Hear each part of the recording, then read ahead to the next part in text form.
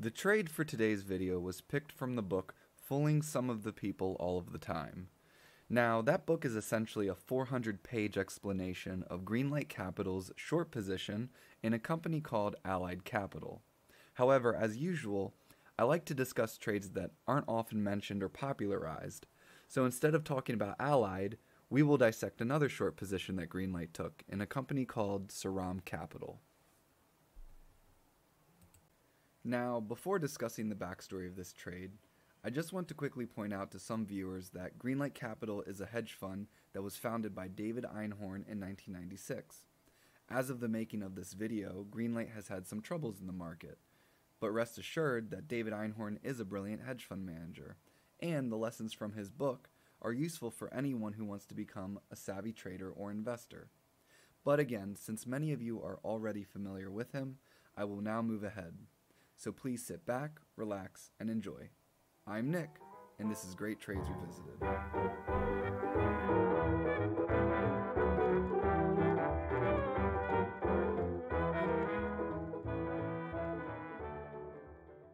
Sirrom Capital was a business development company, or BDC for short, who engaged in making mezzanine loans for private companies.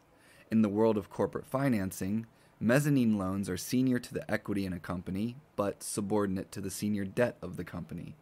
With regards to BDCs as a whole, they were formed by Congress as a way for small businesses to have more access to capital, as well as to receive professional management expertise.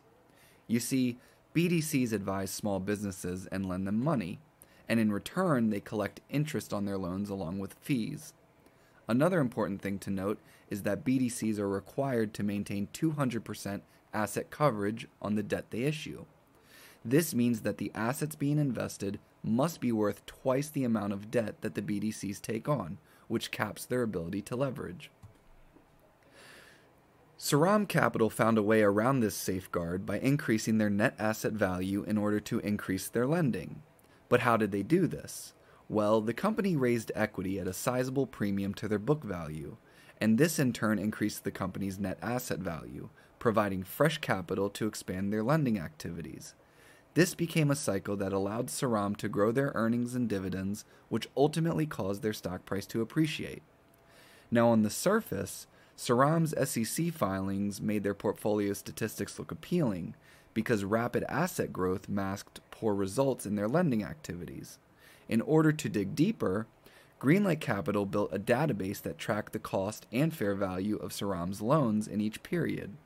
In tracking the loans by year of origination, Greenlight determined that roughly 40% of Sirrom's loans went bad from their date of inception to final maturity.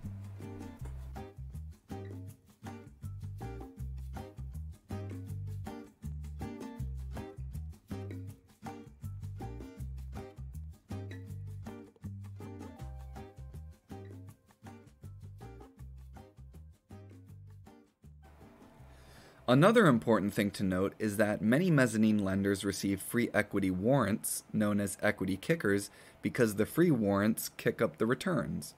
Sirrom marked the loan and equity kickers separately for valuation purposes.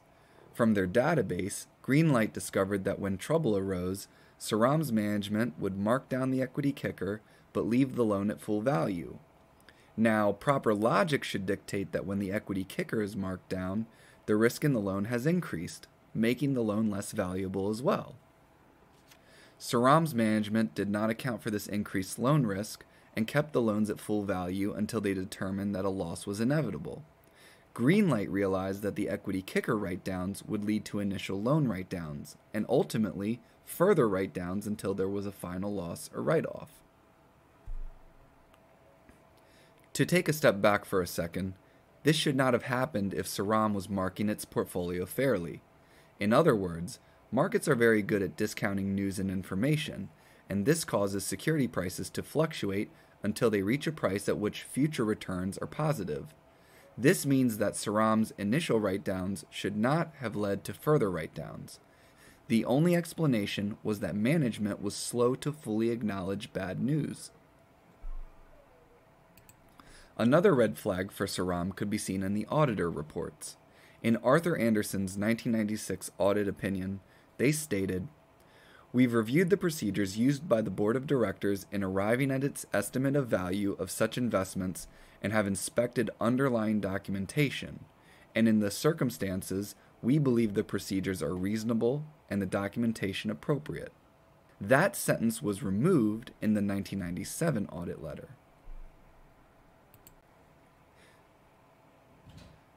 Due to these reasons, Greenlight took a short position in the company. In July 1998, Sirrom announced disappointing quarterly results, with 2 bad loans losing around $10 million, or about 25 cents per share. The shares fell from $32 in May 1998 to around $15 in July. Greenlight covered their short position at $10 a share, just before the shares collapsed to under $3 a share in October 1998.